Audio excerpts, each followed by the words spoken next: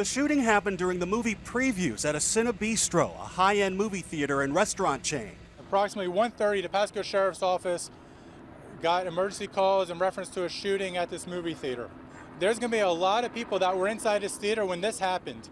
Police on the scene say that Chad Oulson and his wife Nicole were there to see lone survivor and that he was using a cell phone, was texting and making noise. That's when they say 71-year-old Curtis Reeves, sitting behind them, got fed up and went for the manager. He came back very irritated with our theater management. They started arguing again about the cell phone.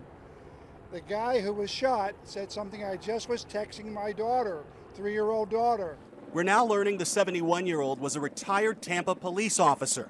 And when he got back to his seat, he fought with the couple and pulled out a gun. And somebody throws popcorn, I'm not sure who threw the popcorn, and then bang, he was shot. He staggered 2 seats over, fell on my son and I.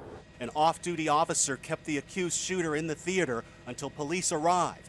Reeves is in custody tonight, and authorities tell us he could be charged with second-degree homicide.